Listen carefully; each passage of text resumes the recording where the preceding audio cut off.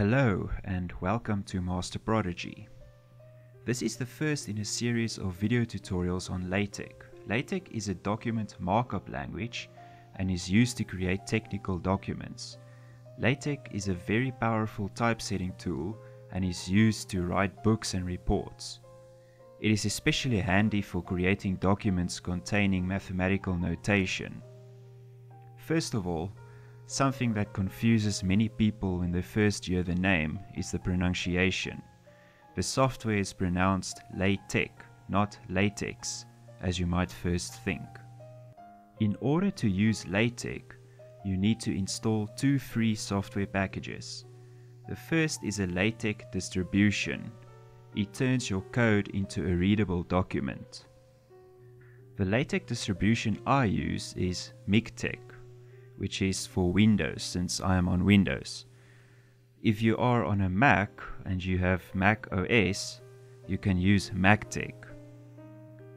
The second software you need to install is a LaTeX text editor, which is used for writing your code. I use Text Studio, but an alternative is Text Maker. And Text Studio and Text Maker is both for Windows and Mac OS, I believe. So the order in which they should be installed is first the LaTeX distribution, and then after that you install the LaTeX text editor. So let's get on to installation. Okay, so here we are at the CTAN website. We are going to download the package called ProText, which is a MikTeX based tech installation for Microsoft Windows. This contains the LaTeX distribution MikTeX, as well as the text editor called Text Studio, which is what I use. So we just click on this link here and then it will start downloading. So this will take a while, so we just have to wait a bit.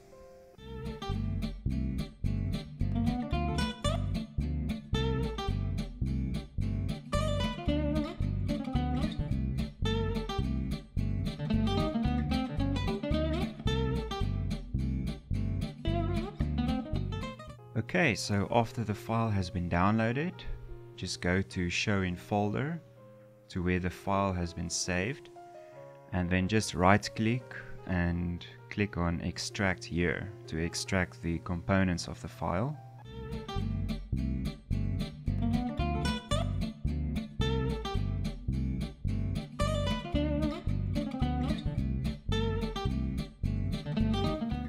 Okay, and then after the extraction is complete, you will see that there is a MikTeX folder as well as a Text Studio folder. We first need to install MikTeX. So we can just go to Setup. The first one is for a 32-bit operating system and the second one is for a 64-bit operating system.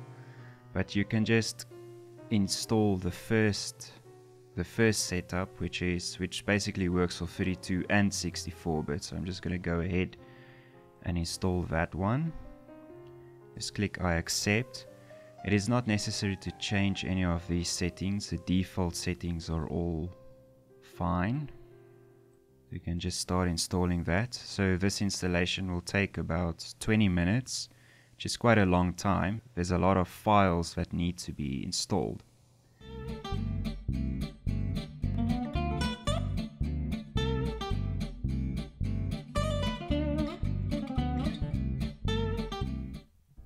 Alright, then after we have installed MikTeX, you just click Next and then Close. Now, we could have also installed MikTeX from the MikTeX website, but this installation is a basic MikTeX installation, and you can see that the file size is only 191 megabytes, whereas the MikTeX version we installed, you will see that the file size is about 2.5 gigabytes. That is because this version we installed is a full version of MikTeX, whereas this is only the basic version of MikTeX. You can install the basic version of MikTeX as well. I just would not be able to guarantee that it would have all the required packages necessary for your documentation. So you can install this version and then just update the packages as you need them. You can update the packages by going to Start menu and then Programs, and then looking for MikTeX 2.9. And in MikTeX 2.9, you'll be able to go to Maintenance and then go to MikTeX Update. So here in MikTeX Update, you can update the packages and install extra packages as you require. But since I already have I just installed the full version of MikTeX, this won't be necessary for me. So then we can go ahead and install Text Studio. So here is a Text Studio installation file. So I don't know if this is the latest version of Text Studio. So I would just rather go to the Text Studio website and download Text Studio from there, because then I at least know that I do get the latest version of Text Studio. And if we also scroll down here, you will see that Text Studio can be installed on Windows, of course, as well as Linux and Mac OS. I do not know which LaTeX distribution you would require for Linux, but a few seconds of Googling you will be able to quickly find that out. So yeah, I'm just going to click on the download link for Windows, and then it will start downloading.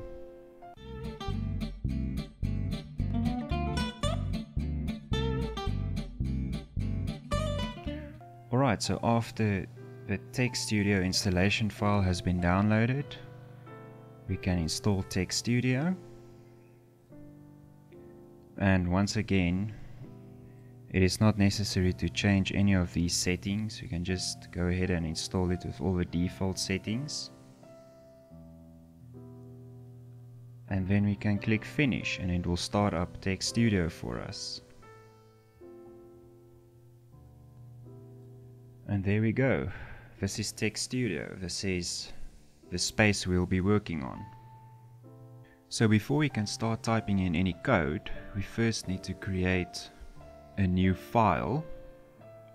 Every document always starts with the command document class.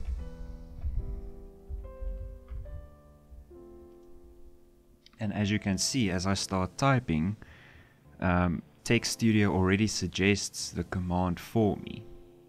So you can click there and double click on it, then it will automatically complete the command. So the first set of brackets is a square brackets, and we usually type in there the font size. For now I'm just going to choose 12-point font size. And in the second set of brackets, it's the type of document. You can have an article or you can have a book, but for now I'm going to type in report as the type of document I want. I'm just going to enlarge the text a bit. This is the default theme, which is a small text, so I'm just going to change the size to 12 point on the editor, and in general I'm going to change the font size to 10. It makes the font a little bit bigger for you guys to see, because I know YouTube compresses the quality of a video. And then after the document class command, we type in the command begin and then in curl brackets document.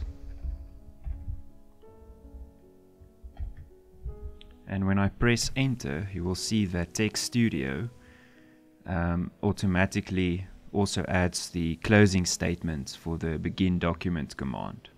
Okay, so a LaTeX command always starts with a backslash. So in the document class command, with the first set of square brackets, you insert the first parameters, and in the second set of curl brackets, you insert the second set of parameters. And then the begin document and end document command. You can see this is the opening statement.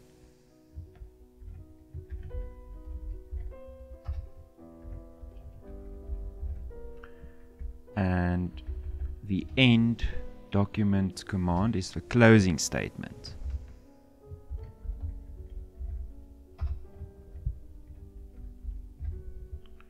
So the begin document and end document command, this part of your code is known as the body. This is where you will be typing all the code that will make up your document, all the content within your document. So as you can see, this text I typed in here, there is a percentage symbol in front of the text. When you add a percentage symbol in front of text, it comments that text out. So this text will not be executed with the rest of your code.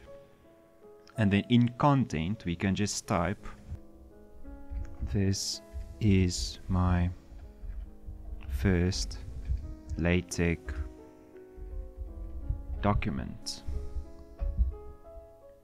So before we can run this code, we first need to save the file. I already created a folder in which I'm going to save it. I'm just going to call the file tutorial.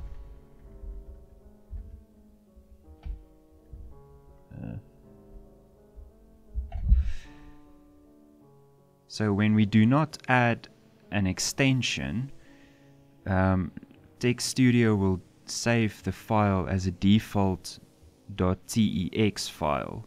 But when we add an alternative extension like .bib, it's going to save it as a .bib file. But if we do not add the extension, it will default just save it as with a .tex extension. So we can go ahead and click save.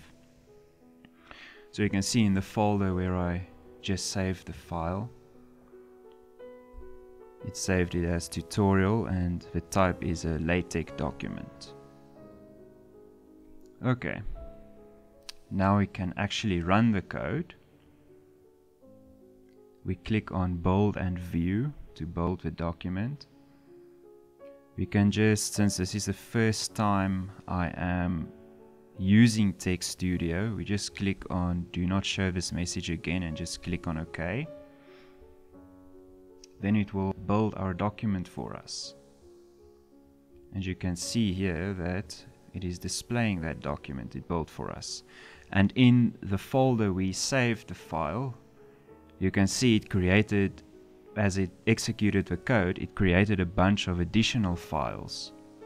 So this is our PDF file, the PDF document. And I'm just going to open this up so you can see.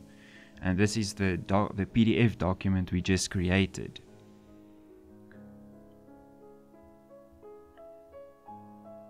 I am using Foxit Reader as my PDF viewer. And as you can see that Text Studio also has a built-in PDF viewer, which is how we are seeing the document right now. You can go ahead and click on Windowed View.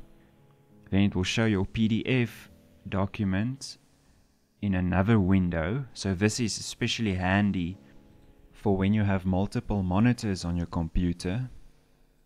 Then you can view your code on one monitor and your PDF document on another monitor. But for convenience in this video, I'm just going to go ahead and click on Embedded View so that you can see the document I create right next to the code. If there are any errors in our code, the errors will show up in this message log here. But for now, I'm just going to close that. Okay, so we have the body of our document, and any code we type in before the body of our document is known as the preamble. So this part is the preamble. and the preamble ends right before the body of the document.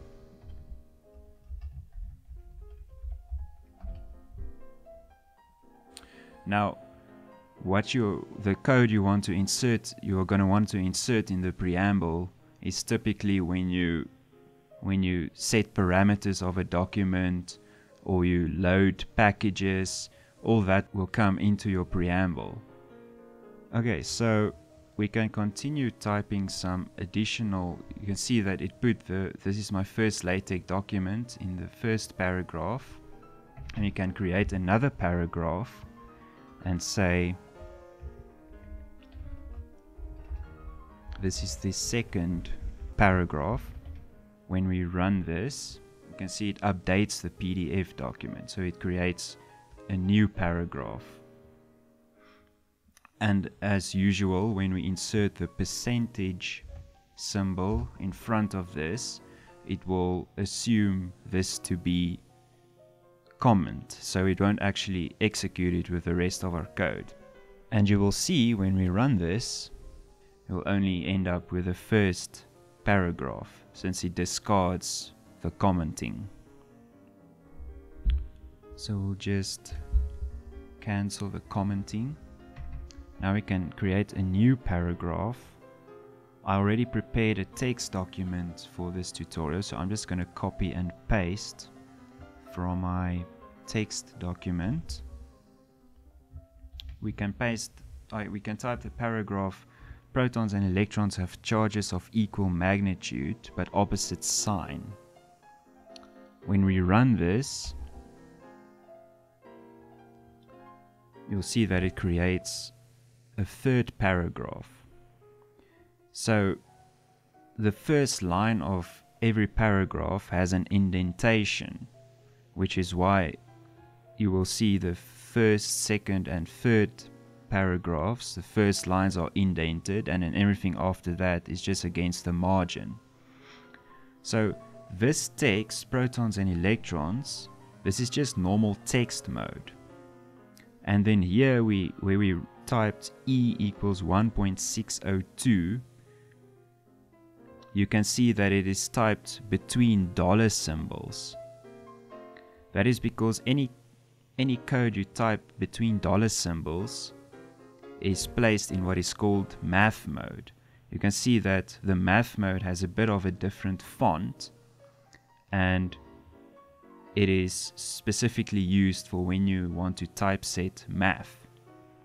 If we copy and paste the text we wrote in between the dollar signs into just normal text mode, you'll see that we should get an error. It doesn't recognize this command when it is not in between the dollar signs, with other words, in math mode. And you can also see that the error it displays in the message log. So this is very handy for when you run your code and there are errors in it, and you can just go through it and cancel all the errors. So when we retype that same paragraph,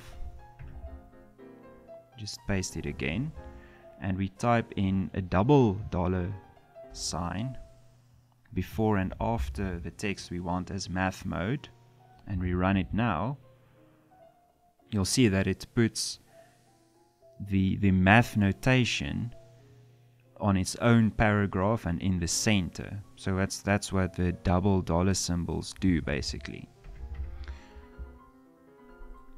So if there are different commands for math mode, you can see that the frac command is for creating fractions. And then we can also type in the command begin and then equation if you want to create an equation. So you can see it automatically completed the closing statement for the begin equation command. So in content we can just type in the equation y equals mx plus c, and when we build this, we'll see that it creates the equation that it also numbers for us.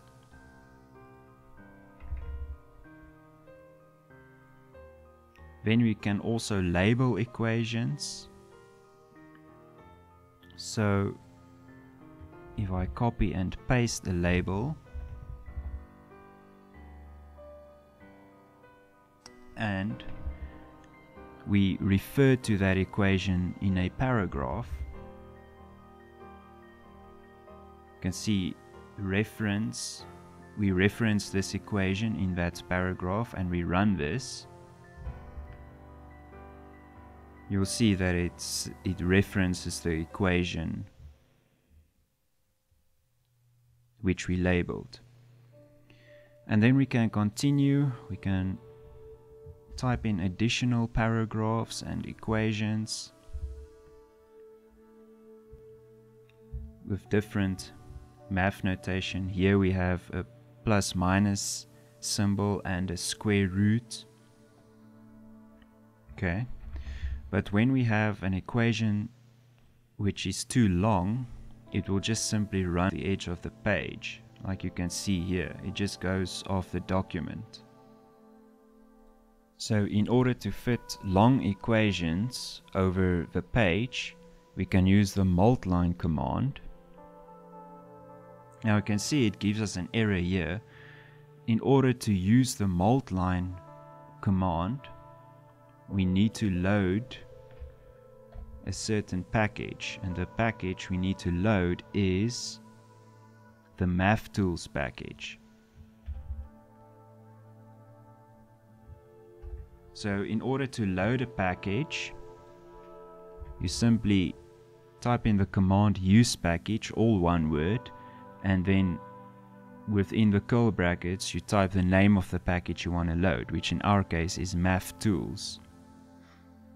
So this is the package we would need to load in order to run this code. So if you run it now, you'll see no more errors. And we get an equation that is evenly spaced over 3 lines. Packages are used to load special instructions for the computer.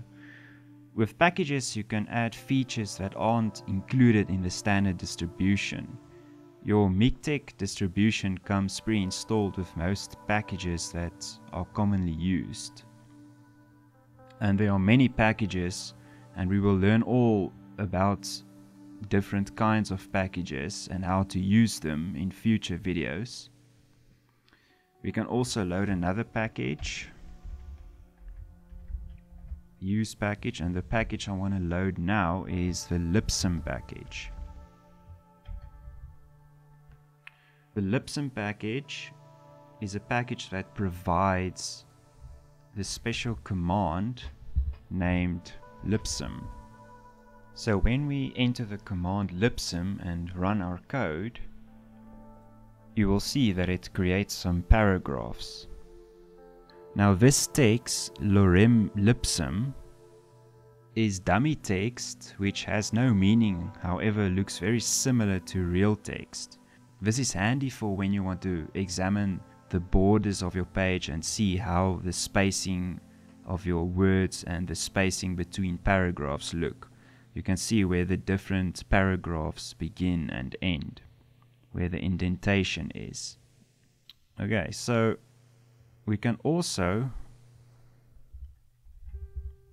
have some equations that are aligned.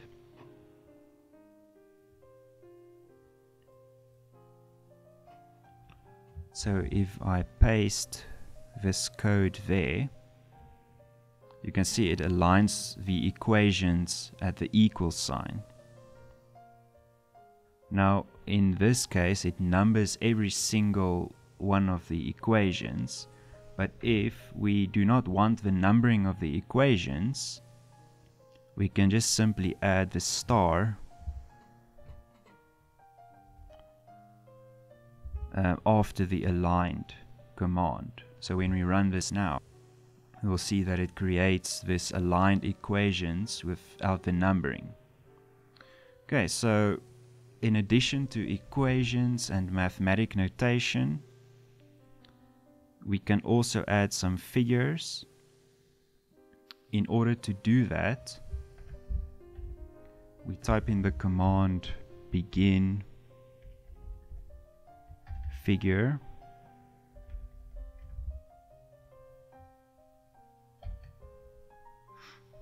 And if you press enter, you will see that it also creates the closing statement end figure automatically. Now in here, we type in the code where we load a figure or an image we want displayed on the page. So in our folder, I already inserted a picture of a cat. So let's say we want to put this picture in our document. You can see that this is a JPEG image. In order to get this picture in our document, we type in the command include graphics. So in there, we type in include graphics, and in the first set of square brackets you type in the dimensions of the picture, and in this case I want a width of 100 millimeters, and in the second set of curly brackets you type in the directory of your image. And as you can see, our image is in the folder named pictures, and then pictures, and then the file name, which is cat and .jpg, since we are dealing with a JPEG image. So if we run this code now, you'll see that our picture will be in our document. Now you can type in some additional code like centering, which will just simply center the picture in the middle of your document. Then you can also caption and label your picture.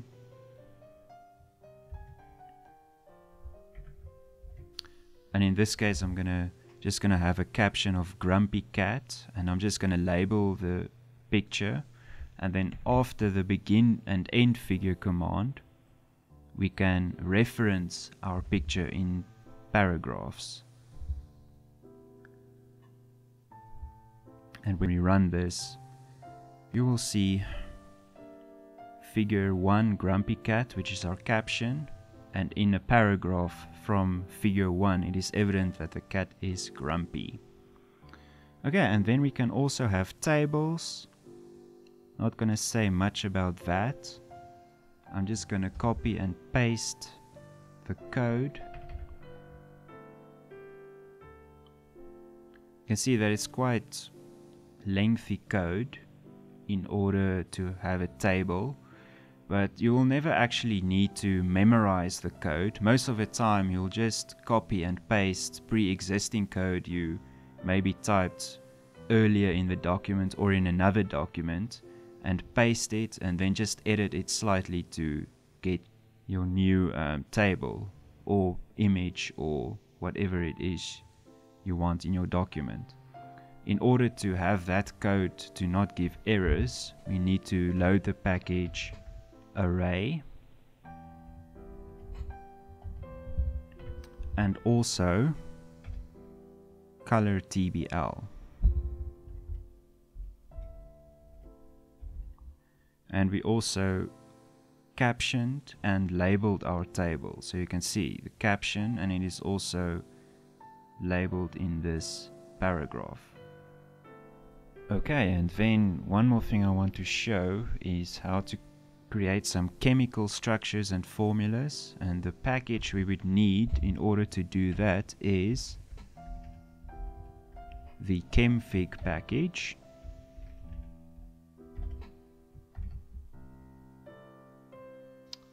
And the code that would display some chemical structures we can just paste in there. Just need the / in front of the chemfig command, and when we run this you will see our organic chemical structure displayed there, along with all the page numbering for every page: 6, 5, 4, 3, 2 and 1. And then we can also create chapters, sections and subsections. So if we add the command, for example there,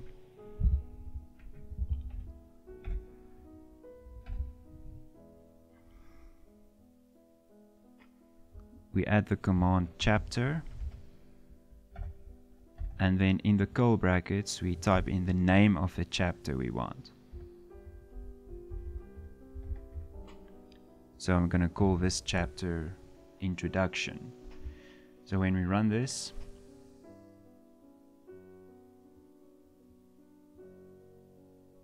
you'll see that it creates the first chapter, chapter 1, Introduction. Now we can create some more chapters. We can have a second chapter, which we call Mathematics.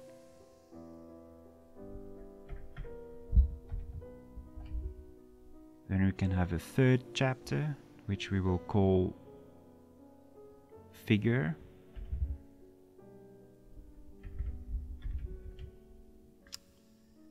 And we will have a fourth chapter, which we will call Table. And we put it in front of our table there. And we have a fifth chapter, which we call Chemistry, which I'll put in front of our chemical structure. And when we execute this code, you will see all the different chapters it creates.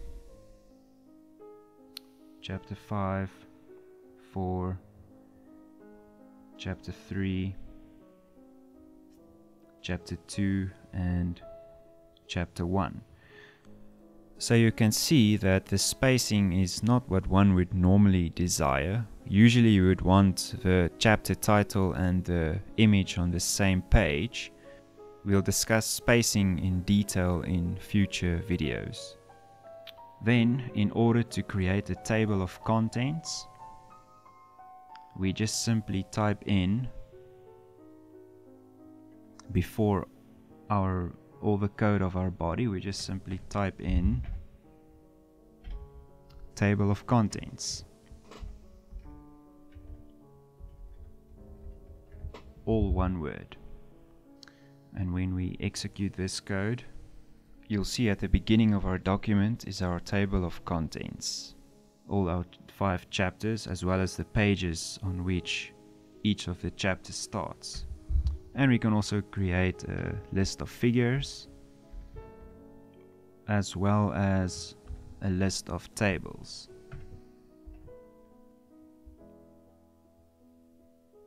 And in our document, you will now see we have the list of tables. Since we only inserted one table in our document, we will only show up one table in the list of tables, and the same with figures. Okay, and then we can also further go and create sections and subsections as we want. So within this,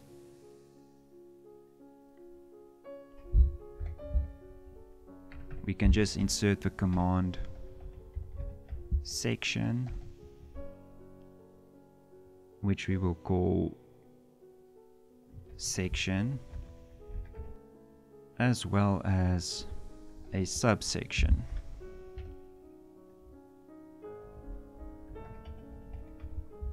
which I will just call subsection. And when we run our code, you'll see that under chapter 1 we'll have our section, which will be named 1.1, and our subsection, which will be 1.1.1. and then this sections and subsections will also be displayed in our table of contents. Now it's not displayed right now because we need to run our code a second time in order for some of the files to update. Now you will see that it has our section and subsection under chapter 1 in the table of contents. Alright, ladies and gentlemen, that concludes everything for this tutorial. This serves as a good introduction to LaTeX if you are completely unfamiliar with it. In future videos, I will look in detail at paragraphs and spacing and math notation, images, tables, chemical structures, and everything you need in order to write a professional technical document, as well as books. So, thanks for watching. I will see you in the next video, and remember, always stay curious.